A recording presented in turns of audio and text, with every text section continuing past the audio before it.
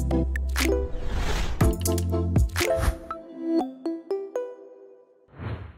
everyone, thanks so much for joining me on the Slice of Healthcare podcast. I'm your host, Jared Taylor. If you're watching, many of you will notice I no longer have my beard. I had a beard for a while, so I do not have that now. I'm really excited to have our guest on, the Chief Medical Officer of Notable Health, Dr. Muthu Alagappan. I got it right? Boom. Alagappan, yeah, it's great to be on. Thank you, Jared.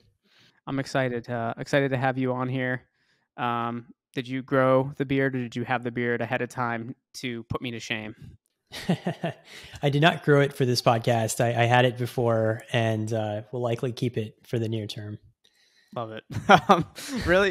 Really excited to have you on here today. Let's dive right into it. Please tell us about your background, and then we'll talk more about Notable Health.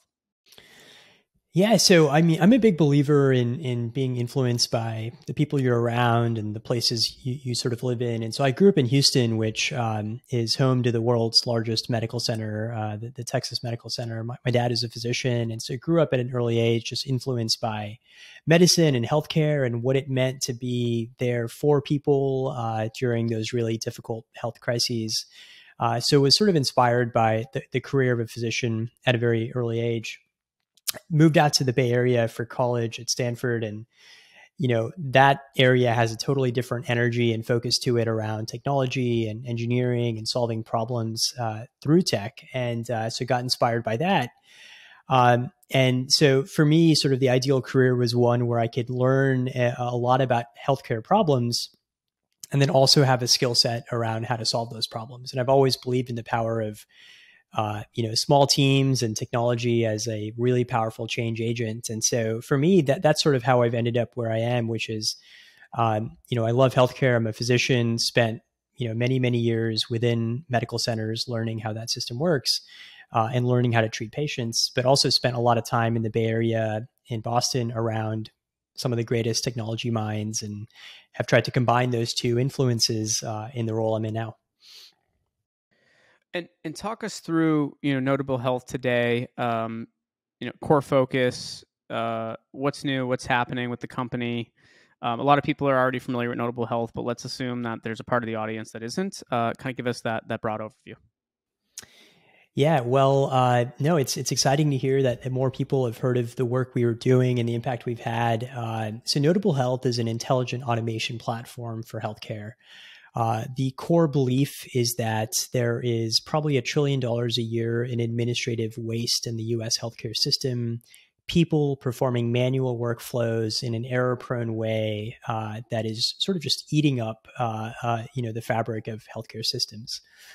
And the premise of Notable is let's create a platform that can train digital assistants to automate these workflows in a way that's actually more accurate, more performant than even humans can do. And so to date, we automate hundreds of workflows for some of the biggest healthcare systems in the country. We're doing close to 1 million automations a day, and we automate everything from prior authorizations to patient intake, care gap outreach, referral scheduling, and so much more. And so multi-use, multi-purpose intelligent automation platform. And I will probably get to this just given the focus in the industry, but we sort of take the best in AI and intelligence capabilities. We combine that with the best in automation integration capabilities to create these digital assistants that are extremely effective and have helped create a lot of value for our partners. Let's talk about automation in large hospital systems. How does that look currently today? And then obviously take it back to Notable Health and how Notable Health is helping some of these large health systems. Yeah. So, I mean, we've known for a long time in healthcare that there is this kind of growing labor crisis across probably every role. Like we have an increasing demand for healthcare services with an aging population. We have a shrinking or at best stagnant supply of healthcare providers. We're probably going to have a nurse shortage of 1 million nurses by 2030, probably 250,000 physicians by that same year. And so this is sort of an existential crisis for healthcare systems is our belief, and I think many in the industry. And so we strongly believe that, automation will be inevitable as sort of a key lever that healthcare systems will use to run their operations over the next few years, right? There is certainly a future in which, as a healthcare system, you will need to rely heavily on automation across many different areas and workflows in order to continue to sort of deliver care in a reasonable way. And so we're really excited and have a lot of conviction to what that future is going to look like. At our healthcare systems, especially in the last 2 years, we're finding that systems are having a harder and harder time recruiting the staff and retaining the staff that are performing many of these frontline workflows, whether that's checking in a patient, collecting a payment, processing a faxed in referral, or any of the other sort of manual workflows that healthcare systems face today. And so when we work with systems, it's often under that premise of, you've got tons of manual workflows. You can't hire enough people to sort of fill the roles that you have open. And the people you do have are either burned out, or sometimes they're performing these workflows and committing errors along the way, right? Choosing the wrong insurance plan leads to a denial, which leads to 3 months of rework and a lot of administrative overhead on both sides. Or they're reading through hundreds of clinical documents to figure out, is that patient actually due for a mammogram or not? You've got to read through quite a bit of the chart to go find the appropriate imaging documents to make sense of that. And so with Notable, we think this is a great problem for machines to solve. As computing and algorithms and techniques have gotten more sophisticated, we're realizing that machines are just better than humans at performing more and more tasks, right? And so it started off maybe with arithmetic, 40 years ago, as sort of what machines are better at. And as we've progressed, it turns out they're actually better at generating text. They're better at interpreting images. They're better at converting images to text and many more things. And so we think critically about that. What are machines better at? What should we use them? How should we use them to augment the work we're doing? And so we'll often help automate tons of these workflows on behalf of the systems we work with.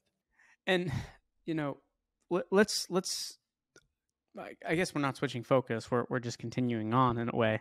Let's talk a little bit about like ChatGPT and large language models, right? How they're helping to detect things like a specific diagnosis, right? Lapse insurance claims, et cetera. Like there's a lot of stuff that they can help with. You have to go pretty far today to find someone, just anyone that doesn't know what ChatGPT is, right? Or hasn't at least researched AI a little bit. But talk us through how GPT and these large language models, like specifically how they're continuing to help. I know this has been a core focus for you and your team, as you were mentioning for a while now. But when you look at across the whole patient population, what are the core areas that this type of technology can truly continue to help? Yeah. So when we think about automation, I often define it as knowing what to do and knowing how to do it. And so the what to do is the intelligence, the how to do it is sort of the ability to integrate and sort of take an action based on knowing what to do. And so even if you take a simple automation, like maybe you have an Alexa at home and it turns off the lights at 9 p.m. every day, that's because you've deterministically told it at 9 p.m., do this. That's the knowing what to do. And knowing how to do it is you've set up some sort of connection to the lights in your house. And so that's a very simplistic example, but shows you how those two sort of aspects come together. So in healthcare, when we think about automation, the knowing what to do often is a big challenge. And you can approach that deterministically. So you can set up a rule that says, every time a patient has an A1C over this number, they are likely to have this diagnosis. And that's great. Those deterministic rules work pretty well. Where GPT and large language models have helped us tremendously is in setting up automations that are not quite as deterministic, but are much more complex in nature. And so perhaps we need to review an entire imaging report from a CT scan to detect if this patient has a polyp in their lung that could be concerning for cancer. Now that requires, a more advanced semantic understanding, a more advanced clinical understanding. It's not as easy as setting up a rule. And so that's where GPT and large language models have been really instrumental for us. And so, as you mentioned, we've been, leveraging these for quite some time, And we're using them in lots and lots of use cases because so much of automation, again, is predicated on the intelligence, on knowing what to do. And so examples of that are everything from helping answer clinical questions in a prior authorization or for a clinical registry sort of record, to reading through referrals and insurance cards to extract entities, like knowing what the subscriber ID is versus the group number, or knowing in the referral what's the reason for visit, who's the referring provider. These things sound rather trivial, but it's actually quite complex, and large language models are really good at that medical entity extraction. And then we use them to essentially read through the entire patient's record before upcoming visits, in what we call patient AI, which is essentially thought experiment here. What if you could offer a concierge care assistant to every patient in the world, right, without them having to pay for it? Well, to do that, you would need this digital concierge to know everything about that patient and then to personalize an experience to that patient based on exactly who that patient is, right? So, if they're likely to prefer this clinic over that one, or if they prefer Uber over Lyft, or they prefer to pay their copay at this time of the day, we can use the medical record and large language models to basically understand that patient and deliver a concierge-like experience during intake, registration, scheduling, any other part of care. And so those are some ways in which we've been leveraging it. But sort of going back to the high level, with automation being knowing what to do and how to do it, it's the knowing what to do that large language models allows us to sort of elevate to a new level. There's probably a lot, right? And there's only some stuff I know that you can share. What's next with Notable Health that really excites you that you can share with us here today? Like I said, I know there's a lot, and there's always stuff that you can't share, but let's go into what you can.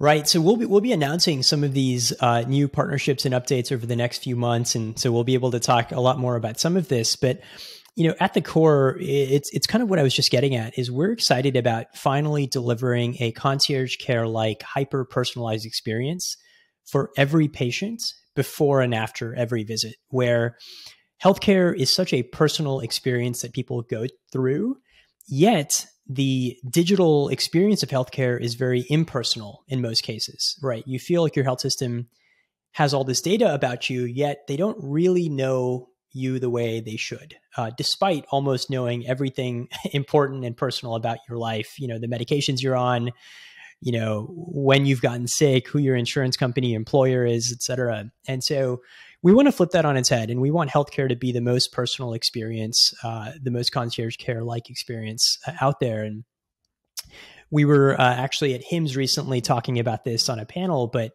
so often in healthcare, people look to the airline industry as sort of the gold standard, right? What if healthcare check-in felt like checking into a flight? And again, we think we can do so much better, right? We think there's a world in which the airline industry actually looks to healthcare and says, hey, how do we make our check-in experience way more personal the way healthcare is? And so that's the type of future we're trying to enable, one in which, we're able to be proactive and predictive about healthcare needs, healthcare preferences, and stay one step ahead of the patient, given that we have this entire corpus of data in the medical record about patients that we can tap into.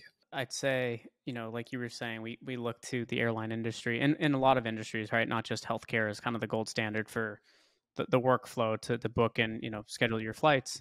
At least after in healthcare, right? If you have an appointment or something, when you show up, it's not delayed by a couple of hours, or luckily we're not at that point, right?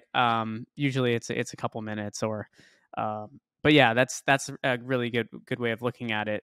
Well, it sounds like you have some really exciting things that are continuing to come up, and hopefully we can stay in touch and have you come back on to kind of dive more into some of these as they become publicly available. But I want to thank you a ton for coming on the show today, talking through automation, giving your thoughts on GPT and large language models, and also sharing some updates with us. Yeah, thank you for having me on, Jared. This was a lot of fun.